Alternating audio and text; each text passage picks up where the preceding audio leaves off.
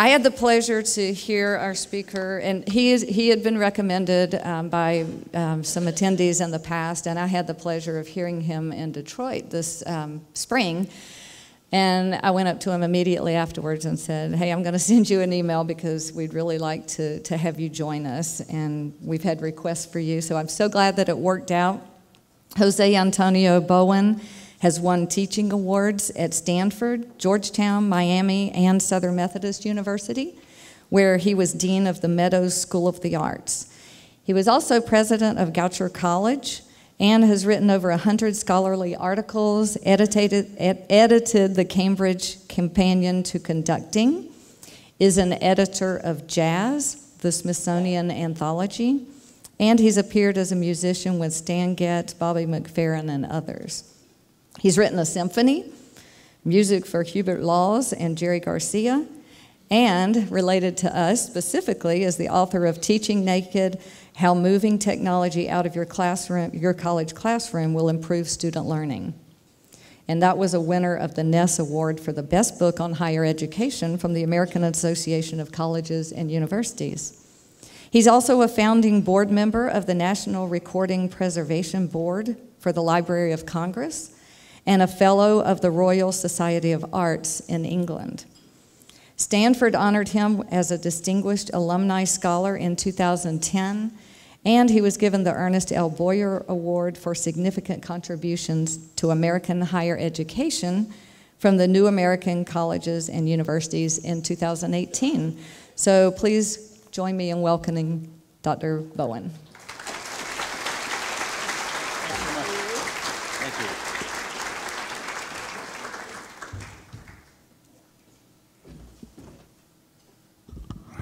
Good morning. Good morning.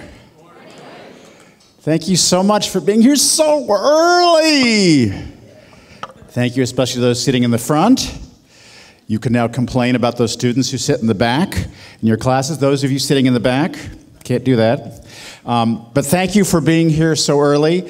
So I'm not going to talk about teaching naked. And by the way, that's a metaphor. No visual aids today for that. We'll not be doing that.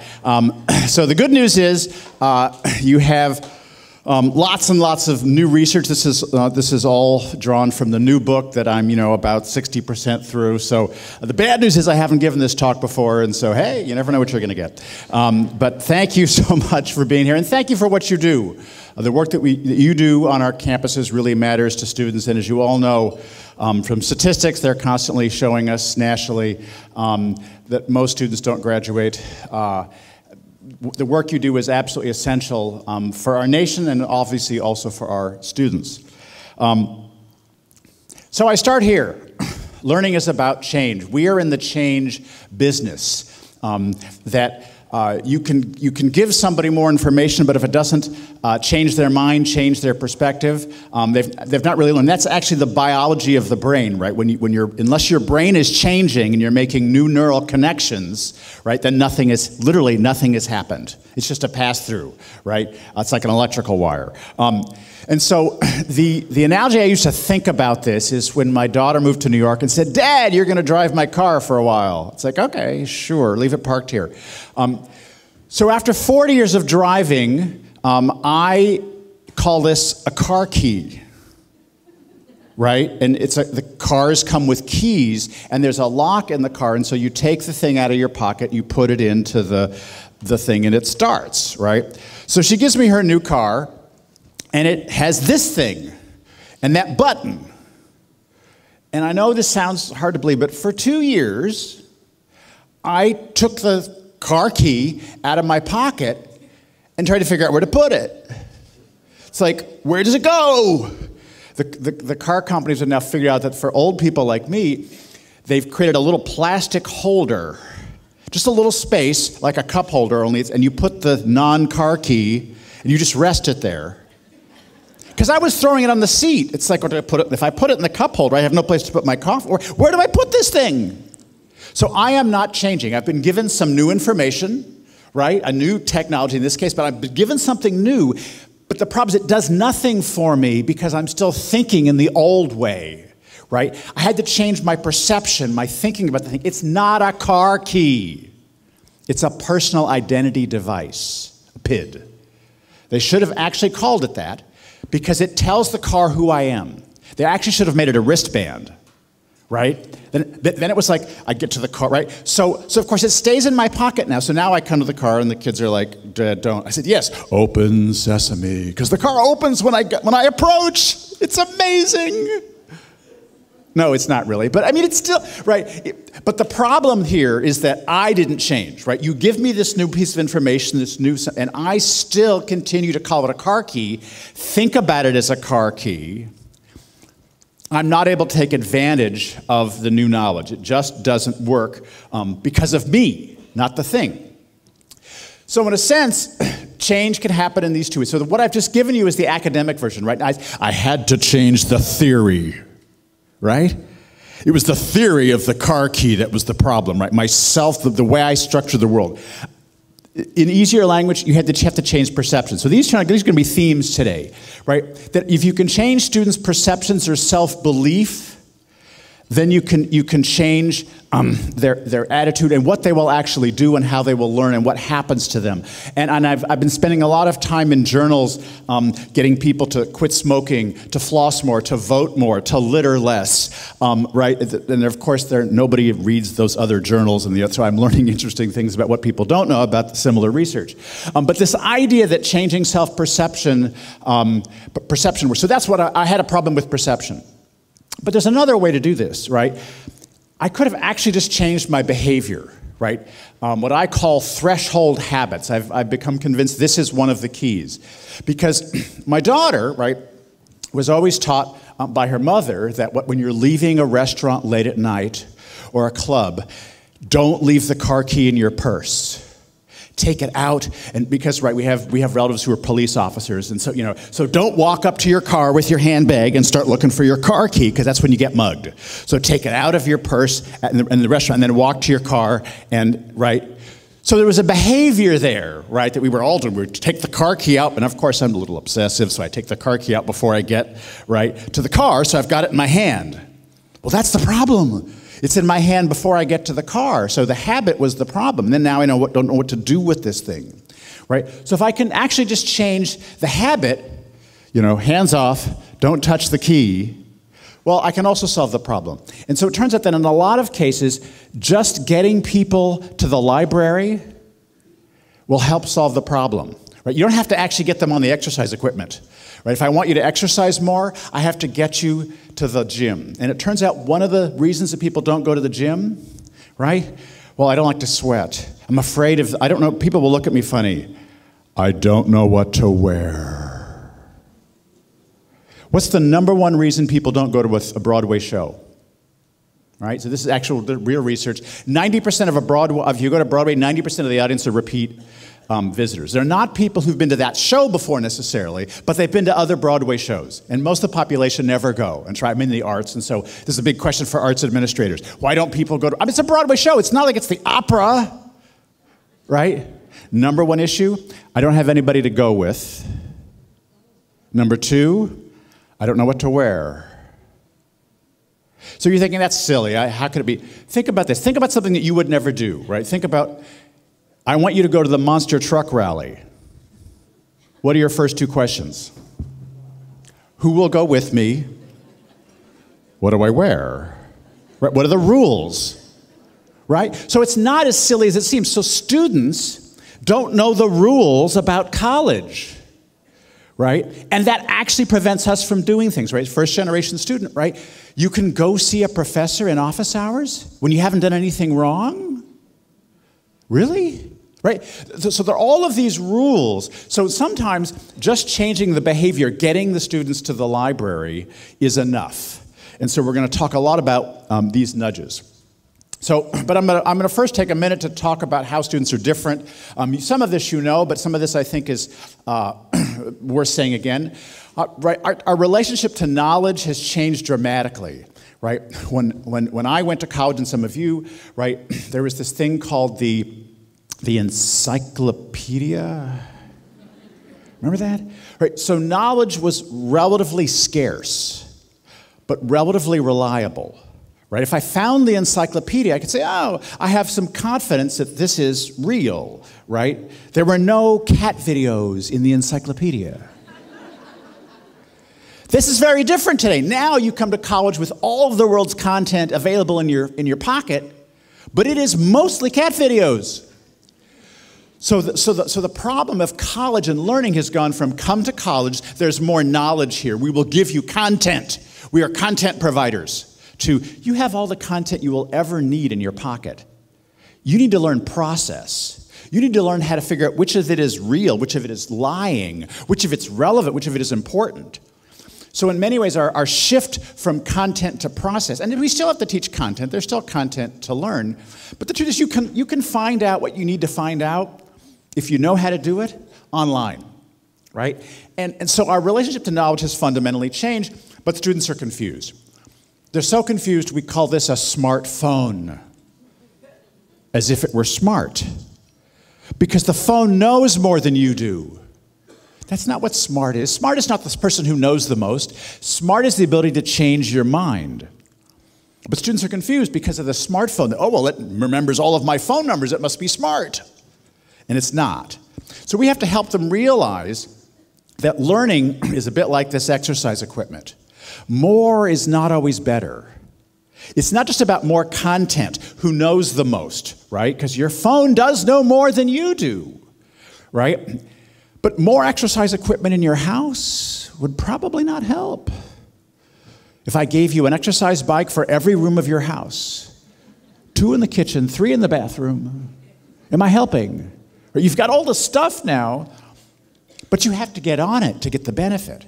Right, back to my car key. You have to change. Just giving you stuff and giving you content doesn't necessarily make any difference. You have to actually change how you use it. You have to get on it. So the fitness turns out to be a great metaphor for learning. It's also biologically very, very similar, right? The person who does the work gets the benefit. So when you're picking a fitness coach, right, do you pick the coach who has the biggest muscles, right? The person, because think about it, fitness coaches are a little like faculty. Sorry, as a faculty member, right? They like the gym a little too much, right? That's why they're still working. It's like you faculty, we like the library too much. We like school so much. We're still here. That's weird. And it appears weird to other people who don't have this, right? So the same, you go like fitness coach, like, oh, you work at a gym, you have those, right? You love to exercise. Well, I don't love to exercise. How can you help me? Right? I'm so different than you are, right? So the best fitness coach is not the one who does the best push-ups. It's the one who gets you to do push-ups, the one who understands you. So the first question a good fitness coach asks is, why are you here? What matters to you? And like with all teaching, teaching starts with what matters to your students. It ends with what matters to you. But it's making that connection between, that's what matters to you. This is how chemistry is going to help you. You want to be a paramedic? Pedal faster. That connection is non-trivial. That sense of, I'm going to motivate you to figure out what is the connection, what are the things that you need to do, right? So watching somebody else do push-ups, not that useful. Even if they're intellectual push-ups, right? You want the teacher who gets you to do the most homework, who gets you to do the most push-ups. So how you design your assignments, that ends up being the real issue. The better designer is the better teacher, the better motivator, right? So I often say to faculty that our real professing is not what we should mostly do. We are cognitive coaches. We are helping people learn to think for themselves, to get them to do the push-ups, because the one who does the work gets the benefit. And that's true of fitness and biology. It's also true of learning. It's also, frankly, true of what I call the learning economy, right? This new economy we're in where we don't know what the jobs are going to be, right? Every day there are new statistics. This is a study from Oxford that says what majors are most likely to be useless? Well, they don't know. It's a prediction. They haven't been to the future, as far as I know. But accounting and finance, 2 of the most popular majors in the country, might end up being done by robots. Well, maybe not. But we see all of these reports, right? 50% of current jobs could be adapted, could be automated, right? 6 out of 10, 60% of the jobs that our graduates will do haven't yet been invented, right? I have a daughter in New York who's a director of social media, right? That's why I have the car in my driveway, right? Because every 27-year-old should be a director. But she directs social media. So when she was in high school, it didn't exist. There was no such thing, and now you can direct it. Well, right? Think about that. So you go to college, and then you're going to direct this, but that doesn't exist yet. I know. So we don't know what they're going to direct. They will be directors. We have no idea what it's going to be because we don't know what those things are going to be. So these jobs are being changed all the time. So let's play a little game. This is today. I'm talking about today's technology, right now, today, not the future, right? As lawyers, a pretty safe job, right? You'd have to be a human being. You couldn't have robots to do that, right? Anybody think that's right? Yeah, okay, actually, we've already got a robot lawyer who's mostly arguing parking fines, but that's okay. I'm a musician, right? So surely music composer will always be done by human beings, right? Yeah, so you've already heard AI composed music in films and TVs where they say, I want some scary music, and the computer writes the music. How about journalists? Yes, you've also read artificial intelligence sports stories that are already published in the Washington Post, written by robots, right? They literally watch the World Series, right? Look at the score, and then write the report that's printed in the paper already. But luckily, right, for someone who likes whiskey, how could we possibly have a whiskey taster that's a robot, right? No, so we're safe with a whiskey taster, I'm sure. Oh, wait! No, there actually is already a robotic tongue that is way, way, way more accurate than human beings. And it was designed, you'll love this, right? It was designed to determine which whiskey are fake. Because people will take the bottle and they'll put brown water in there, or they'll put some cheaper whiskey in there, and the human beings can't taste it. But the robot can, so thank goodness we have robot whiskey tasters. So if you were thinking about any of those jobs for your graduates, of course I have a lot of undergraduates who want to be the whiskey taster. Sorry. But what we do know is that employers do value the skills that we really say we focus on, right? Problem solving in groups of people who are not like us, critical thinking, teamwork, right? That study after study shows that these skills do matter. So I point out that all of these skills go beyond the classroom, right? This is not something you can only learn in chemistry or accounting, right? Problem solving, everybody who works in res life knows that we are in the problem solving business, right? So it turns out that if we really want to help students acquire these skills, everything that happens on our campus matters. And in fact, the connections matter, because one of the things that students are not very good at, right, is integrating the various things that happens on the campus. They're not even good at integrating what happens in two different classes in the morning and the afternoon. I ran a study at Miami University where one of the 4 pillars of the Miami plan is critical thinking. It turns out that students were not getting it. We teach critical thinking in all these courses, and we have all of these required core courses. And so we tried an experiment. We said, okay, you have to keep doing what you're doing in your classrooms. And you have just use those words, critical thinking. Just draw a box around it. Every time you do it, say, that was critical thinking. And I know it sounds dumb, but just try it. Turns out it made a huge difference. Just labeling, wait, my physics professor said that this morning. I'm in political science now. You're telling me that there's critical thinking in both? No!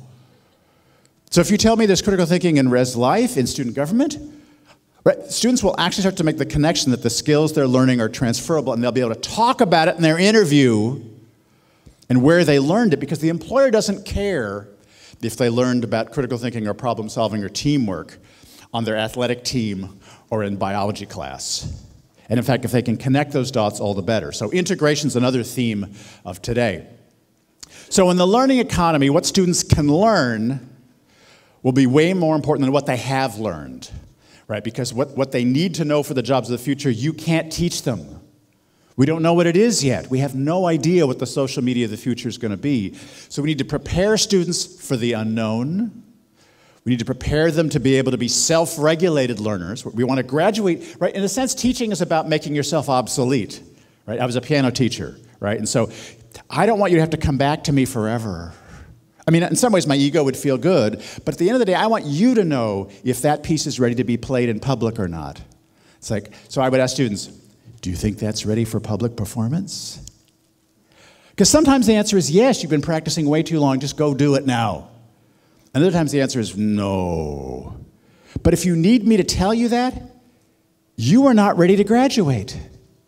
And when I've made myself obsolete, and you can make those decisions for yourself, you're self-regulated, now you're ready, right? So I often think of the curriculum really as a toolbox, right? It's not about the stuff that we build, it's about the tools that we give you. Because you don't know if you're going to need a hammer or a screwdriver. And a major is like one tool, right? Your physics major is great, but it's a hammer.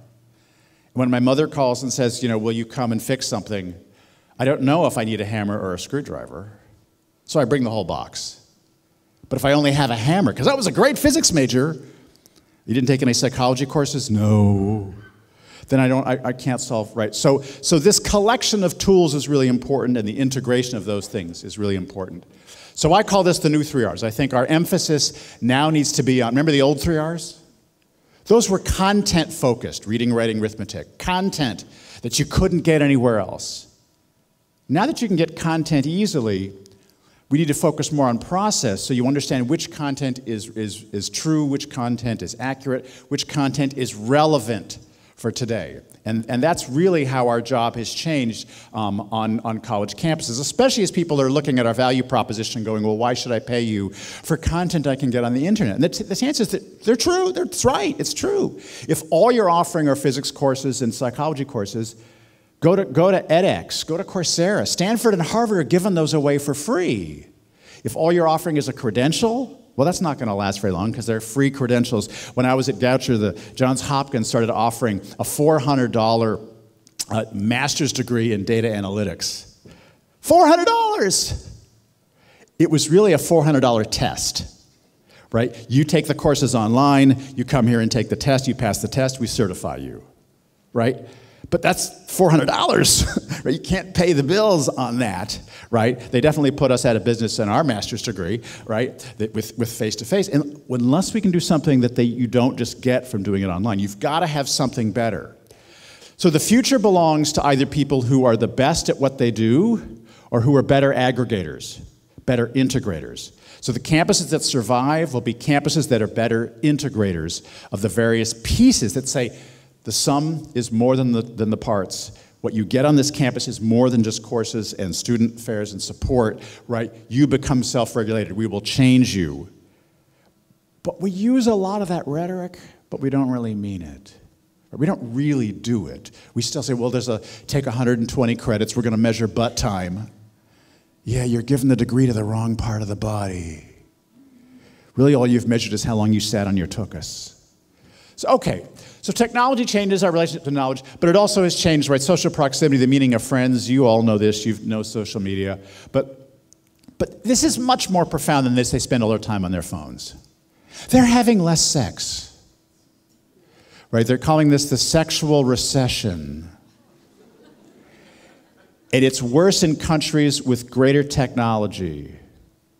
Think robots again. I'm not kidding. I'm going back to Japan in a couple of weeks where the problem is the worst. And it's partly because, right, if you can get what you need in a dark room with a TV screen, why should I go out? It's so threatening out there. I mean, this is a pretty profound change, right? I mean, think about Steve Jobs in kindergarten, right? What do you want to do, Stevie, when you grow up? I'm going to invent a device so powerful that teenagers will have less sex. And he did it. He did it. That's amazing in the history of humanity, right? A little dopamine dispenser that you could give to people, and they would become addicted to it, and so addicted they would have less sex, right? So they're also driving less. They're more likely to feel lonely, right? These trends are significant. They're getting less sleep, right? And we'll talk about sleep a little bit later. So this is really a significant change. They're on their cell phones all the time. They do like the first thing they touch when they wake up, the last thing they touch before they go to sleep. That's part of why they're not having as much sex, right? But if you remember nothing else from today, right? This the third line down, right? People ask me, what's the strangest thing I learned as a college president? I said, well, that most students cannot use the toilet without a phone. And we know this because there's a job on your campuses. There's probably a job because somebody has to do this. They have to get the phone back out of the toilet because students drop their phones in the toilet all the time. So it's a job. It's like, oh yeah, call Bob. He'll get your phone back. But that's not the strangest thing I learned. The strangest thing is they want it back. Right, that little bag of rice you put, right? So when you see a student with their phone in a bag of rice, right, that's been in the toilet. So if you remember nothing else from today, never borrow a student's phone. Probably enough said about that. Let's just say the world has changed. So, right, when you think about office hours, remember that. Right, the idea that I have to go to a physical place, right, my bank is open 24/7. What do you mean you don't have online support? What do you mean I can't just text the professor on Sunday afternoon? So I'm a big fan, right? Doctors all do this, right? All of your doctors now have 24/7 portals, right? They often have chat, they often have support, right? If you've not used the e-doctor or the phone, right? There's most of our insurance companies, you may not have seen this yet, but you probably already have this option, where instead of going to the doctor, you can just make a phone call and you talk to a doctor on the phone on Sunday night. Well, that's pretty convenient. But if you've grown up in a world like that, right, the bank, right? Think about your phone, right? I don't go to the bank. I bank on my phone. And if the bank website is closed or down at Sunday at 11 p.m., I'm pissed. I was going to do banking now. So those students now show up on your campuses. It's like, what do you mean I have to show up at Tuesday at 9:30 for office hours? That's weird. It is weird. So I'm a big fan of sharing support. You should have Sunday afternoon and nighttime support, and the faculty can do what doctors do. Somebody's on call, right? Somebody's in the chat. It doesn't have to be you every day. You can't be. You've got other things to do. But somebody should be available Sunday night, because that's when students actually do homework, right? So where are the support services lined up at the right time when students actually use them, and in the mode, which is online, that they use them? Some of this is also from this third problem, which is customization and gaming has changed the world. Your students are arriving on college campus, they have been now for 10 years, having played more hours of video games, more time in front of a screen playing video games than they have in school, even if they had perfect attendance, right? 10,000 hours is the average number of hours they've spent playing video games as a college freshman. Right, that's that 10,000 hours of expert number. Right? They're experts at that. But what they've learned is something interesting, because the game designers figured out that what really matters is that games are pleasantly frustrating. That's the zone, because what happens if a game is too easy? You quit. What happens if it's too hard? That's true of learning too. Right? If I'm trying to learn tennis or yoga or physics, if it's too easy, I quit. It's too hard, right? So games are designed to be pleasantly frustrating for everybody at the same time. So if it's too easy for you, it gets harder. It's too hard for you, it gets easier. So you can be at level 5, you're at level 50, you're at level 5,000, right? You're all playing at the same time, and the game is customized to make it pleasantly frustrating for each of you, so you're engaged, right? The magic word, engagement. Video games are great at engagement. In fact, they call this the Trinity, right? Urgency, focus, and optimism. Right? This is called the epic win face, right? Look at the face, right? If our students looked like this all the time, we'd have no problem, right? So engagement precedes learning. If we can get them engaged like this, then the rest is easy. So the problem is that video games have acculturated them to getting everything customized for them all the time, so it's at exactly the right level of pleasantly frustrating. And then they come into our classrooms, and it's like, wait, say that again. My clicker, my phone's not working. Stop! He's still talking. Why is he still talking? Right? It's like I teach to the middle. That's the only thing anybody can do in front of a big room, right? We're face to face. I can't go faster for you and slower for you. But on YouTube, you can. Which is one of the reasons that students like, video cast lectures, which I'm not a fan of, because if you're going to do that, why stand up here and drone, right? But what they do, it turns out that the viewing patterns are they don't watch like you and I would watch. No 20-year-old does that. No 25-year-old does that. It's like, let's go fast, right? Because there's all those little buttons. I can do it twice as fast. I can slow it down. I can watch that part again. I can skip that bit. I can personalize this. So they live in a personalized world. That's also a gaming world, right? Some of you, right, you just heard earlier, right, if you go, there are prizes if you fill out your card. It's a wrap, right? There are incentives. We like getting points, right? Oh, I don't want to stay at this hotel. I don't get points here. That's gamification. It works in our rest of our lives. Students are used to it. Why not try it in school, right? There's actually professors who've stopped using the dreaded midterm final exam words, right? Welcome to my class. There'll be 6 quests in my class. There's a final quest and a mid-quest and an optional quest, right? I mean, language does matter, and what, because the excitement about, ooh, quests, I like quests. I'll take one. And again, if I can design a situation where you will do more of my quests, then over here where your homework is less, right, then you're going to learn more. And so, why does that matter? Okay. So learning is about change, but change is mediated through SWEET. What matters most for student learning is sleep, water, exercise, eating, and time. Notice that teaching is not the T. I really wanted the T to be for teaching. But it turns out time on task matters more, right? So if you spend 2 hours a day learning Japanese and you only spend 15 minutes, guess who learns more Japanese? Whatever the teacher, right? So the way I design my homework matters, because if you're teaching algebra and you're still using those problems about the trains, you remember, train A leaves the station going 20 miles an hour. Train B leaves the station 10 minutes later, going 30 miles an hour. Nobody cares. Unless you want to be a train scheduler when you grow up. So the motivation to do that problem is 0. So if you're still assigning those problems, and then the football team is over here in my class, and I'm going, hey, okay, we're going to learn some problems today. So the wide receiver you're covering can run 30 miles an hour. You can only run 20 miles an hour. How far back do you have to stand so he doesn't score a touchdown? That's the same problem, right? I mean, it's exactly the same math, isn't it? But who's going to spend more time on which problem set? Trains? Right?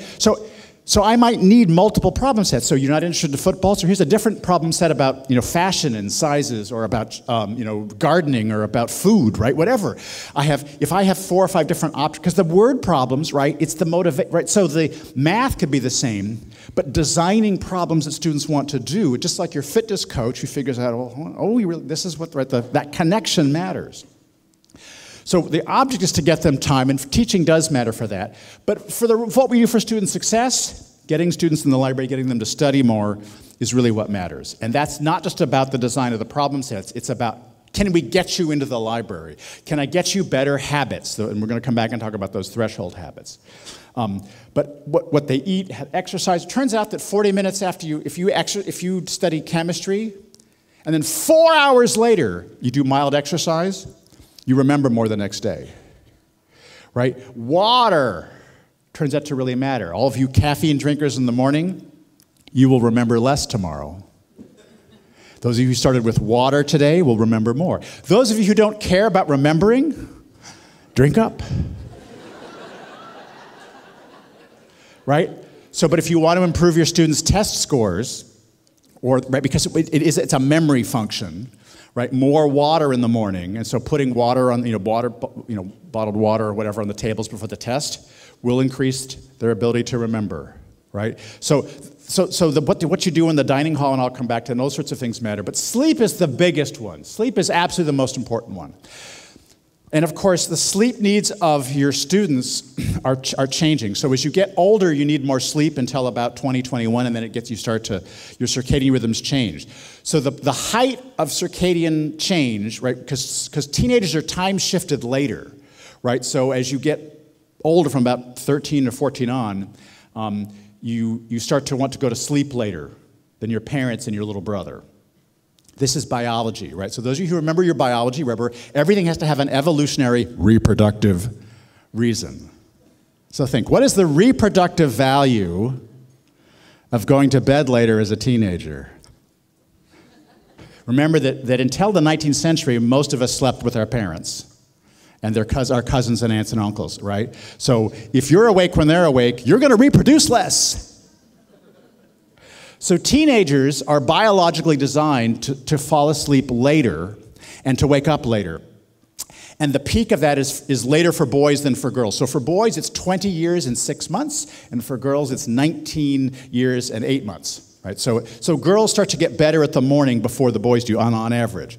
Right? There's lots and lots of evidence, by the way, that when you start high school later, that good things happen. Students do better, first period, et cetera, et cetera. My favorite statistic that you'll never find unless you read like weird journals, when you shift high school start time from 7:30 to 8:30, not only do the students do better, there are fewer traffic fatalities in those counties. Because teenagers are already not very good at decision making. When they're sleepy, they're much worse. And they kill people. Literally. Right? So remember, we get them 3 months later. And I said that, right, especially the boys, until they're 19 or 20, they're still shifted. And again, in fact, they're getting worse. They're worse as college freshmen, right? They want to go to bed later, and they want to sleep later on the weekends. Both of those things are biology, right? As college freshmen, than they did in high school. So if you're putting gateway courses at 9 o'clock in the morning, that's a disaster. Your freshman courses to start at 11. And if you really want to help students, don't ever put calculus or econ 101 at 9 or 10. More world records are broken in the early afternoon than they are in the morning. If you have the 9 o'clock heat, you're not going to break the world record. Because performance increases later in the day, right? And remember, most athletes are still younger. They're past that age of 20, many of them, right? So performance changes during the day. So I'm a big fan. And seniors, first of all, their circadian rhythms are shifted back. They could take they're more likely to take a 9 o'clock class and do well. But they've also been in school for 3 years. They've learned the rules. And they're about to start those jobs. We say, well, we got to train them for getting up at 9 in the morning. Okay, do that as a senior, not as a freshman. But the schedule, especially for your gateway courses, if a student has failed a course, what should happen when they retake the course? In my view, they should get priority for the 11 o'clock class. They shouldn't have to register by alphabet or whatever. You failed that course. I want you to pass it the next time. You're much more likely. Pass rates are higher at 11 or 1 o'clock than they are at 8 or 9. So why are you putting them back in the 9 o'clock class? So sleep matters. Turns out that 7 hours of sleep changes what you remember. In the 8th hour of sleep is when you get 90% of your REM sleep, your rapid eye movement sleep. And that means that you de-emotionalize your memories, right? Your REM sleep is when you relive the day, but you relive the day's events with your adrenaline response turned off. So you can't actually get scared and run around. So you de-emotionalize memories. So if I get 8 hours of sleep, I remember that I learned something about calculus in my math class. I remember the math because I've put those memories from the hippocampus into the neocortex in the 8th hour. I figured out where to put them. Right? The first 7 hours of sleep is just that preparing the data symbol on your phone. Right? Preparing the data, making sure everything's in the right format. The 8th hour is when you actually download stuff and take it out of the random access memory, which is what your hippocampus is. Right? So if you get 8 hours of sleep, you remember the math. What happens if a student gets 7 hours of sleep? They remember how they felt in math class. That's all I remember. I felt stupid. I felt scared. Math? What do we do? And that's just biology, right? So improving teaching is nice, but the most important thing is getting them to get more sleep. Your memories will change as you get more sleep. So when you have classes, so I'm a big fan of LED lighting, not these. Right? Because the blue light at night is keeping you up. So how many of you have a blue light filter on your phone or your machine, right? You know to turn the blue light off, nightshade, they all have them. If you don't, you should do that. And first of all, the other thing you should do is make your students do it, right? I saw in somebody, have them take a picture of their screen settings and prove to they have their nightshade on. But if you have a relatively new dorm in the last 5 years, talk to your people about the LED lighting. You can change the color, the temperature of the light at night. right? So I made the lights, all the blue light of the dorm go out at 10 o'clock at night. It also reminds you, oh, it's a cue that it's nighttime. Sleep might be good, right? So what you remember changes. If you get 7 hours of sleep, well, if you get 8 hours of sleep a night, actually for some it's 9. It's a great experiment. I show students, I didn't, Alan Walker at Berkeley did, showed students 36 faces. Some are angry, some are happy, some are sad. So if you get 8 hours or 9 hours of sleep, you can identify that person is happy, that person is sad, that person is a threat, etc. You get 35 out of 36 right. What happens if I cut off you, if I wake you up after 7 hours or 6.5? It goes to 0. 1 or 0. You virtually cannot tell the difference between happy, sad, and you want to kill me! So think about the biology. What's the default? You didn't get enough sleep, you got woken up in the middle of the night. Should the default be, everybody loves me? Or is the better default for biology, everybody's a threat? So your biology says everybody's a threat. So you didn't get enough sleep, everybody's a threat. So you go into class, what happens? You hate me. Right? Your anxiety is higher, your ability to deal with emotions is lower, and your ability to recognize when somebody wants to help you goes almost to 0. So you're trying to help me. The problem is that I can't recognize you're trying to help me because they didn't get enough sleep. So sleep is my new article is called Sleep is Pedagogy. Sleep is a major problem on our campuses. And so thinking about the systems that we can do, with dorms and lights, meal times, right? Don't serve meal late at night. What's the worst thing you can do for sleep? Pizza and beer study break at 10 or 11 o'clock. Right? Because it turns out you should actually eat all of your calories when the sun is shining. Your body was designed to eat during the day. It's hard to find berries at night, right? So when you put food into your body after sundown, it disrupts your sleep cycle and the quality of your sleep. So make them eat earlier. I know some of those things are hard, but they do pay dividends. And finally, I mentioned about performance. My favorite study on this is the Stanford basketball team. They increased the amount of sleep that both the men's and the women's varsity team were getting. They just added an extra hour of sleep to the routine. They increased the free throw percentage by 9%. They didn't practice more, they slept more. That's a massive increase. That's game winning, right? So sleep really matters. So when you do things matter, sleep matters. So sleep is a big thing. Okay, so now I want to talk about nudges. I'm going to give you a whole bunch of types of practical tips. So remember I said we could try to change people's perceptions. We're about change. But we can also try to change their behavior. So a nudge, so this is from The Economist, right? So psychologists have been doing this for 100 years, but the people who try to sell you stuff just figured this out, right? And they figured, actually the marketing people didn't have a theory, they just knew that people bought more stuff at eye level. Right? So if you're a theoretical econ, if you're right in the economic models, you buy the cheapest product, not what's near the register. So economists have figured out that in fact human behavior is not exactly like we predicted. We're not entirely rational all the time, right? So a nudge allows you choice. It doesn't determine what you have to do, an ideal nudge, right?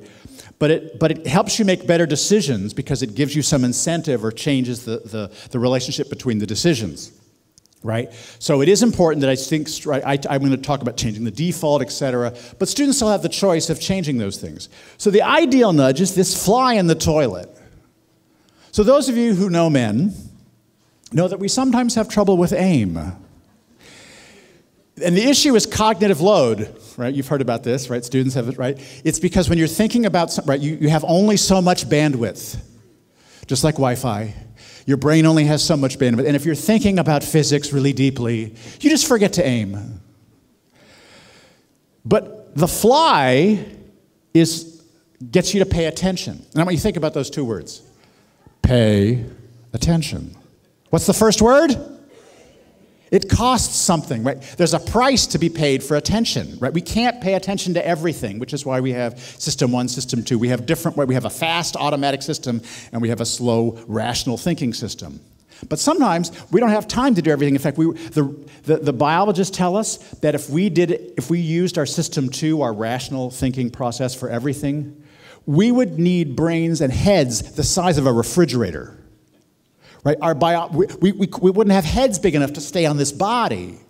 So what our brain did was realize we don't have to think about everything deeply. We don't have to pay attention to everything.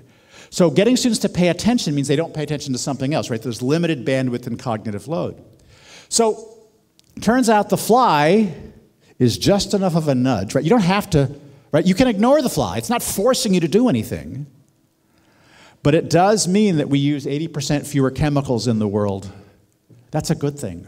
And it's really a good thing if you're a janitor. But it's a good thing for everybody. So know that nobody hurts, it doesn't cost anything, and it does improve men's aim in the bathroom. So that's a nudge. So I'm going to talk about other kinds of nudges that we can use on our campus. So in 1932, a psychologist named Charles Hull was doing experiments with rats in a maze. So not on human beings, on rats, right? Not even mammals, rats. And he discovered that rats ran faster as they got closer to the goal. That at the beginning of the maze, it's like, I don't know what I want, where am I going to go? It's like, but it's like, wow, I'm almost there. They run 3 times as fast once they get toward the goal. So he called this the goal gradient hypothesis because he was only studying rats. Turns out, right, that, 90 years later, this is true of most mammals. It's true of humans. So, of course, the marketers already knew this because this experiment, this is a Columbia University student experiment, coffee shop, right? Buy 10, get 1 free. Here's your card, right? You've seen these, right? You get 10 stamps, you get 1 free. How about buy 12, get 1 free, but you get 2 bonus stamps? Now, to a System 2 thinker and a theoret, those are the same, right? They're exactly the same. You have to buy 10 cups of coffee to get 1 free. Under which scheme do people buy more coffee? They buy more coffee under the second one. So the closer you are to a goal, the more likely you are to pursue it and pursue it faster. So I have a new nudge grading system. Everybody starts at 50. Make everything worth half as much, you're halfway there already, right? We know students are going to work harder. So what are the things on your campus where you want students to achieve the goal? How can I get you to start closer? And right, this is kind of dumb in a sense, right? It's just giving you 2 bonus stamps and getting you free. But it turns out that the closer you are to the goal, the harder you work to get that. It also turns out that we get choice overload from too many choices. So this is the famous jam experiment. It works with chocolate or courses too. But if you so one table was set up at Draeger's in California, right? Which is a fancy boutique. So they have all like 24, 30 types of jam. And so they had a table set up with only 6 types. Would you like to try some jam? Then they would change it every 2 hours. And now would you like to try some jam? I have 30 different types of jam to try. People stop at the table with 30 types of jam. They have more, they spend longer, they taste more, right? They buy less. It's like choice overload from too many choices. It turns out that making choices is depleting. This is why it's recommended that you make the dumb decisions the night before. Pick out your clothes the night before. Because if you pick out your clothes in the morning, you've made choices, and you're now less capable emotionally later in the day. That's why Barack Obama, right, only had blue suits in his closet, right? It's also why grocery shopping is irritating, right? This has been proven. After you go grocery shopping, think about grocery shopping, lots of choices, right? Because there's like 75 types of everything. So when you get home after you've gone grocery shopping, right, you're less good to the kids.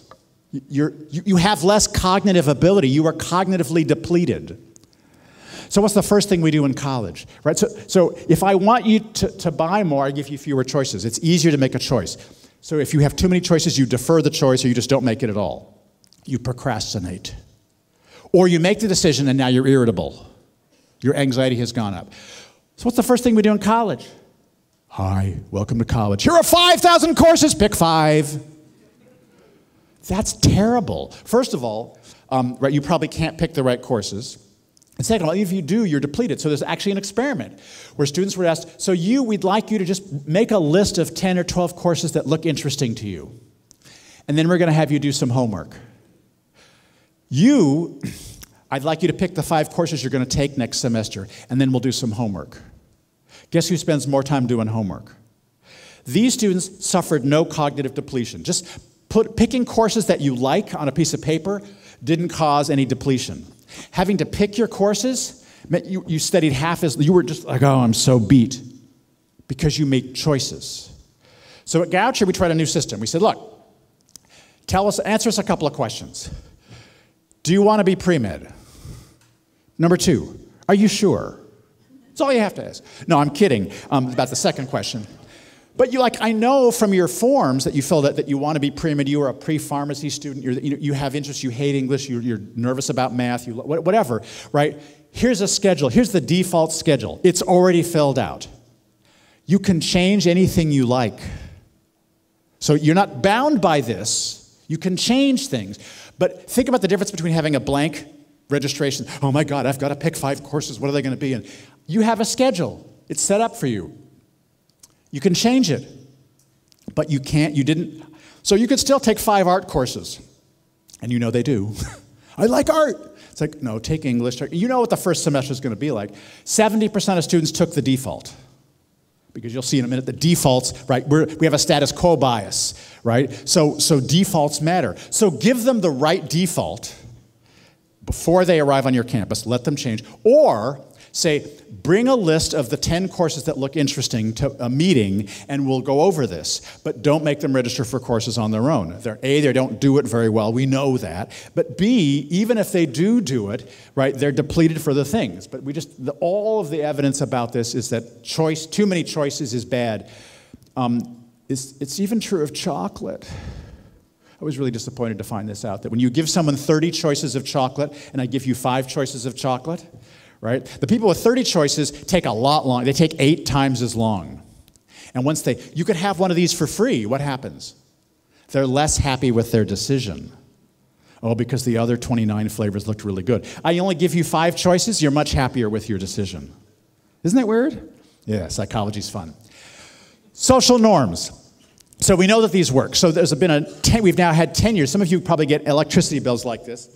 But we've now known this is a 10-year experiment, that if you get an electricity bill that says, right, look in the yellow, last month you used more electricity than your neighbors, ouch. What happens?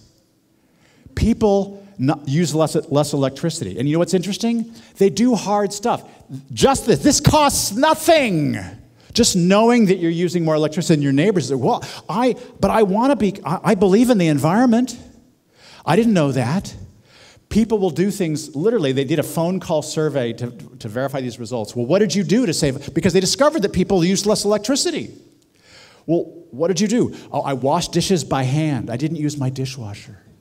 I slept without air conditioning. What? My wife is never doing that. I mean, that's hard. That is a real behavior change just from that one line, right? Well, not just from that one line. The other things about this experiment were that you got, in the last 12 months, right, your neighbors saved $430 extra per year. And then on the back of the form, it tells you, here are some action steps. Here are some things you can do to save electricity. Unplug your computer at night. It doesn't need to be charged. It's already at 100% charge. Unplug your computer at night actually will save electricity. I didn't know that. That's easy. I can do that. So then they refine this experiment because you'll note, right, half of the people are not going to get this message. So now they said, well, look, the most efficient neighbors, right, the top 10%, right, that little green bar, your top 10%, so 90% of people will now get this message. You're not in the A group. You're not the most, and this is based upon people with similar square footage houses if you read the fine print. So I have an idea for grading, for studying, right? So the A students are studying 2 hours a week more than you are. I think that's, I'll come back to that. I'm starting a big project at the moment on trying to get students to study more without having to spend any money. But social norms work. Turns out the messages, people pay more attention to negative messages. If you tell people, nobody pays their tax. 11 million people last year didn't pay their taxes. People don't vote. Millions of people didn't vote. What happens? Oh, nobody votes. Why should I? How come they're paying? I'm paying taxes. Why should I do that, right? You actually, those messages decrease people's desire to pay taxes, give blood, whatever, right? So negative messages about, because if people know, well, that's not really, true, what you're telling me to do, or the opposite. Hey, I can now get away with this. So the way that you craft them, there's a whole literature on how we craft these messages, and I'll mention a little bit about that. But this is my favorite. It turns out that if you're in the top, right, so if you're using too much electricity, you reduce electricity. But what happens if the message says, you're using less electricity than your neighbors? What happens? Well, they're getting away with something. I should use more. So some people actually start to use more electricity because they got the message, you use less electricity than your neighbors. And that's called the boomerang effect. Guess what totally eliminates the boomerang effect? A smiley face. I couldn't make this shit up. Right? If you get an energy bill that says you use less energy than your neighbors, you're likely to use more energy next month. You get a bill that says you use less energy than your neighbors, I neutralize the effect. So those kids and their emojis, they were on to something, right? Who would have thought that emojis were the answer to student success? So if you're studying, you just studied a lot this week. That's fantastic. Keep going, right? You're on a streak. Smiley face, right? Because I got to remind you that this is a good social norm. Yeah, I know. Who thought? So one of the things about nudges is that we often think, right, we're in the education business. So what do we think? We think education works. Too many people are smoking. Education campaign, right? People aren't exercising. Education. People are eating too many carbs. Education. Food pyramid will help. No, it didn't. Food pyramid didn't help. Information is not enough. So a study at Yale found that you could convince 98% of seniors that they needed to get a tetanus shot. They brought them into a room and said, hey, tetanus, it's bad. Get a shot. Oh, okay, got to get a tetanus shot. How many people actually show up for the tetanus shot? 3%. You know this, right? This is our lives, right? We give them information. They say, oh, yeah, I'll go to my advising appointment. Yeah, oh, that matters, yeah. No. So it turns out that there's a way to change that dynamic. It turns out if I do the same experiment, but now I say, when can you go get take out your diary. This is before cell phones. Take out your diary. When can you go? Or now I would say, take out your cell phone and tell me when you can go. Turns out this is true for voting. This is true for all sorts of things. So if you call people and say, are you to vote tomorrow? That actually increases voting. Because once I'm voting tomorrow, I should vote. How will you get to the polling station? Tell me how you plan to vote tomorrow. That has this is incredible. It's a 9-fold increase in people to show up and get a tetanus shot. Nobody wants a tetanus shot, it hurts.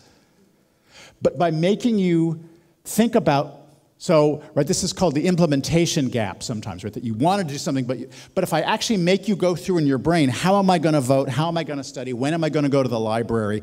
When am I going to go to my advisor? I'm, 8 or 9 times more likely to go. You can see down at the bottom, I'll put this online, but you can see the references for these weird studies and the weird journals are there, right? So this is another one, right? So we do surveys all the time. We want them to opt into email. Right? No, you want them to opt out, right? So organ donation, right? What country in the world has the highest percentage of organ donors? That would be Spain. They have an opt-out program. So everybody in Spain is automatically an organ donor unless you tell them I don't want to be an organ donor. Duh, they have, right? In America, it's the opposite, right? You have to say, I'm going to put on my driver's license, I want to be an organ. So most people are not. So the opt-in, the opt-out, the default. But the frame also matters. It turns out that we pay more attention to negatives, right? But if you switch the default, so look at these, right? This was do you want to get notifications about financial aid? The initial study was about, do you want to get more health surveys? I'd love that. Right, but look at these are grouped by the same outcome, right? So number 1, do not notify me about financial aid deadlines, but the default is no. Notify me about. But the default is which box is already checked, right? So what do you think the answers are all the same? What percentage of people go along and get more financial aid notifications? Is it all the same? No, it's not. It's actually wildly different. So the best way to get people to get your financial aid deadlines is to say, please notify me about financial aid deadlines on the form and pre-check the box yes. They can uncheck it, right? You can go on right? You've seen this, right? Every time you get an app and it says notifications are automatically turned on, you can turn them off in settings. That's because those people know how to get you to do this, right? We need to use all those same tricks. right? So how you set the default, how you frame this really does matter. Dramatically different effects based upon how you ask the question of what the default is. All right, so kind of a summary of these things. So ultimately what we're trying to do is help students make better choices on their own. Right, so I'm just going to give you a list with a couple of examples for each. So I talked about choice overload. One of the places I would suggest you do this is class. But how about clubs, right? Instead of join a couple of clubs, we have a big club fair with 5,000 different clubs. How about, I read your application, you applied to the campus. I've enrolled you in the intramural soccer club. You can not go, but here's when the meeting is, right? So I think, figuring out when they need to make choices. Turns out that, right, the orientation is a terrible time to give students information. Nobody cares. All they want to know is, do I look cool in this? Right? Is she looking at me? Right? So orientation, their emotions are going berserk, so stop with the information, please. Let them make friends. So your orientation about the Career Center. No one's going to remember that. It's 2 seconds later. So at Goucher, we built a career program. So every semester before you register, you've got to go do something. Or every semester, there's a mark you have to make. Because I don't want to know about jobs. I just got here. I'm a freshman. I don't care. That's too scary. But writing a cover letter in English class, maybe I can do that. Right? Talking about myself. Right? So what are the milestones for each year? 1, 2, 3, 4. Only give them what they need to know what they need to do this semester, and then save the bit about the jobs for later. We have a status quo bias, right? Human beings just do that. This is why, right, your students sit in the same seats all semester long. Right? Once you've sat there, it's my seat. Right? That's just biology. So how can we use that again in choice making? Related to that is defaults. So how about this? You've declared psychology as a major. Here are your courses for next semester. You can change them. But you took Psych 101, you're automatically enrolled in Psych 102. That's the next course in the sequence. I know that seems obvious to you and me, and it seems like the advisor will give them that. But I didn't know that. I took Chemistry 101. It's like, wait, there's a Chemistry 102? I thought I was done.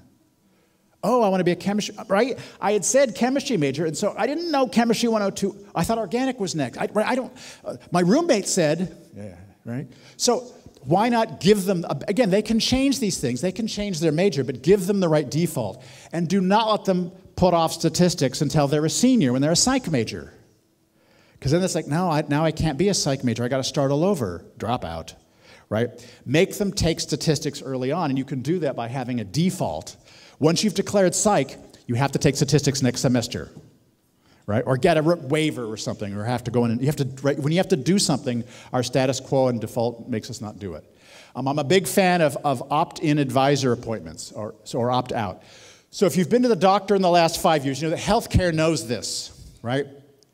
You came in for your physical, what do they give you? Or you go to the dentist. Here's your next appointment. You can change it, but none of this. Call me when you want to come back. No, here's your next appointment. You can change it, right? I've just changed the default. I've made you have to call and do something to change your appointment. So welcome to college. You'll see your advisor on Tuesday at 10 o'clock. We'll send you a reminder the day before. Not everybody's going to show up. But not everybody is showing up with your current method either, right? So give them an appointment. You already know their schedule, right? These are all things that can be automated. Measurement, I mentioned this, right? Are you going to study tonight? Are you going to the library tonight? Just asking people that. Putting up a poster that says, are you going to study tonight?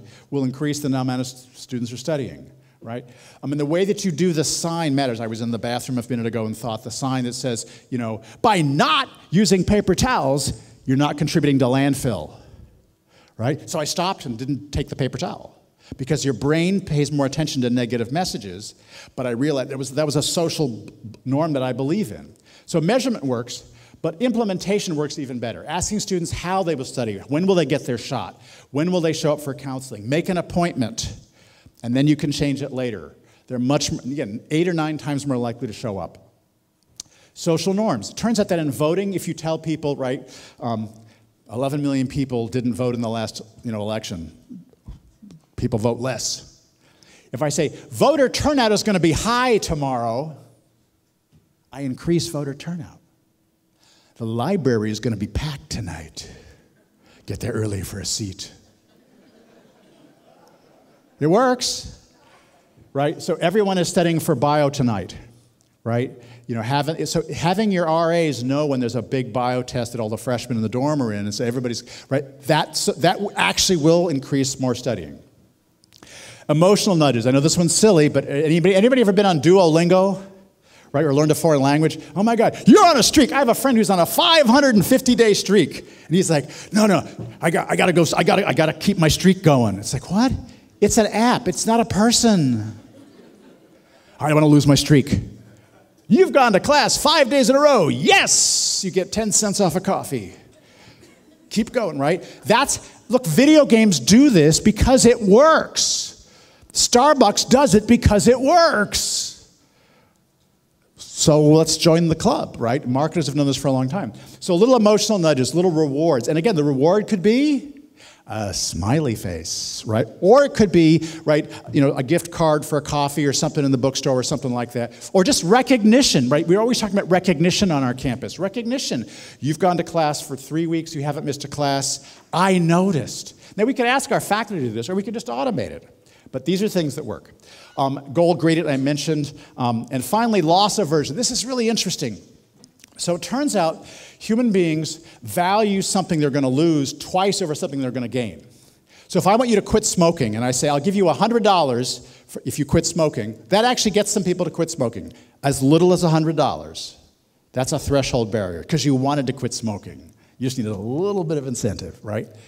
But if I say to you, you give me $100, I'll give it back to you when you quit smoking, it works twice as well.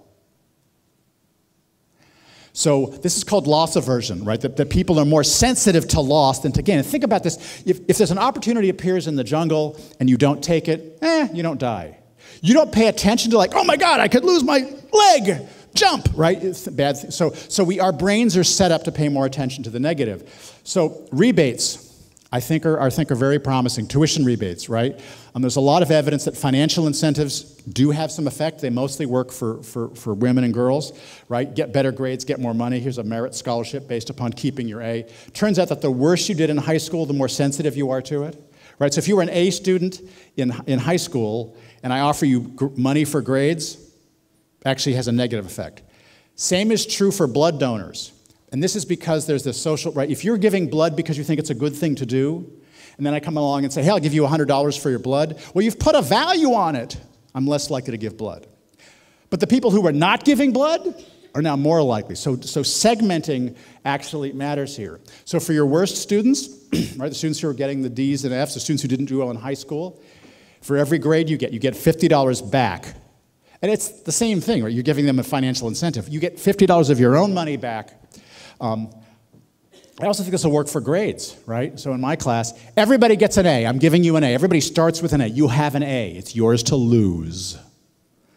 So I'm going to subtract points when you don't work hard enough, right? That's actually more of an incentive than starting at 0 and having to gain points. You have an A right now. You're going to, if you don't do well in the midterm, you will lose some points and you get close to a B, and right, that actually has, so this is about motivation, getting you to do more push-ups. So the nuggets, so nudge self-perceptions, perceptions and self-beliefs. If I can get you to change the way you look at the world, change is what matters. So if I can get you to rethink this, again, people don't go to the gym because they don't have the right clothes. They don't see themselves as exercise people, right? So calling students scholars, right? Those kinds of, self-belief really does matter. But threshold habits are also the key, right? So nudging habits and behaviors, not outcomes, right? So instead of giving you money for your grades, so there's a really interesting meta study, because lots of school districts do this, right? They give you money for grades. But that doesn't work that well. It works a little bit. What works much better, I'm going to give you money every time you read a book. I'm going to give your parents $20 every time you complete more math problems. That really works. Those students do better, they get better grades because I change their behavior, right? So if I'm trying to get you to do more work, everything matters, right? All the little things on your campus, the lighting, the hours of the library, it's all sending messages to students. So our job is to think about what we can design and integrate and connect, motivate, consolidate on our campuses, because you've got all of these things, especially if you're residential. right? Even if you're not, you still have the commuter students. You want to keep them on campus for as long as possible. But if you're a residential campus, you have all this other stuff to integrate. If you have athletics, how can I integrate those things? So this is the trial I'm currently working on, so I don't have the results yet. But students fill out a weekly study survey, and if you're interested in joining this, let me know. I'm looking for different types of campuses because I want to try it. I'm going to try one, middle school, commuter school, residential, et cetera. How many hours did you study? What courses did you study, right, et cetera. And then you get one text a week, probably Sunday night, that says, hey, you're studying less than the average student, right? You're studying 3 hours a week less than the A students. Right? Because I want 90% of people to get the message. And then here's what you can do, right? And of course, if you're an A student, you're going to get a smiley face, right? Because I know that works for, and in the energy study, what's interesting? When they stopped sending these messages to consumers of electricity after a year, guess what happened? Nothing. They kept doing it. This is the holy grail of nudges, right? Persistence. Once I stop sending you reminders, you still do your dishes by hand. I stopped sending you reminders and you're still studying. So personalized action steps. So one of those is one of the groups is make a plan for how you will for when you will study and where you will study this week. I know that's going to have a 9-fold increase on whether you study, right? So this doesn't cost any money, right? So we're still in the experimental stage of this. So the last thing is nudging with space. Now, you can't do this all the time, but it's fun, so I'm going to show you. Because right, our spaces are full of opportunities. So here's one. This is a bathroom at the University of Nebraska. Right? What does it tell you? What is it telling you to do? Right? It's telling you not to do graffiti. Leave a Post-it note. Is it perfect? No. But right, it is sending a message. It didn't cost much, and it sends a message. So spaces are invitations. So the biggest one is our dorms, right? So when we designed new dorms, we looked at data. You've got 100 vendors out there looking at data. So the data that matters, right? So obviously lighting, I already talked about turning the lighting down at automatically every night, taking the blue light out, changing the color of the light at night. But we also know that the data is which freshman rooms are best? Singles, doubles, triples, or quads? Which rooms have the lowest graduation rate? If you're a freshman living in one of those rooms, which is the worst place to be? Yes, because relationships matter. A single is the loneliest place on campus. What's next worse? Nobody here had 2 siblings? Triples! It's 2 against 1. Now, by the way, the 2 against 1 thing, that's a theory. I don't have any evidence for that. The data is that triples are the next worst. My rationalization is that, well, if you've got 2 siblings, it's always 2 against 1. Quads actually end up being the best. 3 times the chances to make a friend. You don't have to be friends with all your roommates. You just need 1 friend. So doubles are almost as good, but quads are the best. But students don't like quads, so we built doubles, because doubles are almost as good as quads. But it also turns out, the further you are from the bathroom as a freshman, the more likely you are to retain as a student. Isn't data analysis wonderful? Now, again, I don't have an explanation except the one I'm about to make up, which is that if you're next to the bathroom, you meet exactly nobody when you go to the bathroom. You go back and forth to your room. If you're in your single and you go to the bathroom, it's like you don't have any friends because you're going back and forth to the bathroom. You're at the end of the hall. You got to wander down the hall in a towel twice a day. Hey, how are you? I got to go pee. I'll be back. Oh, you're playing cards. That's cool. Hey, how are you? Right? I mean, you're just going to see more people. So these dorms have much bigger lounges and smaller rooms. The bathrooms are centralized, not convenient. The bathrooms are next to the lounges. The laundry rooms are upstairs, not in the basement, because I want you to do laundry.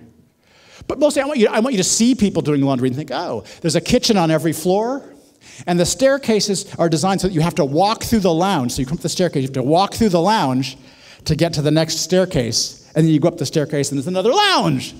You got to go through 4 lounges. See, so grades were actually better at the top floor than the bottom. It's like, what?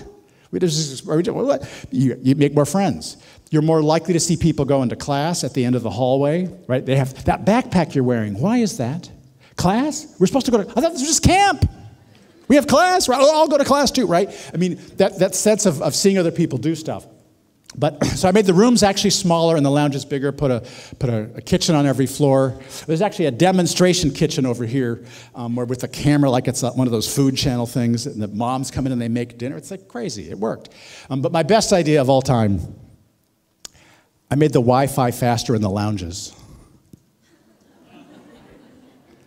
and slower in the rooms.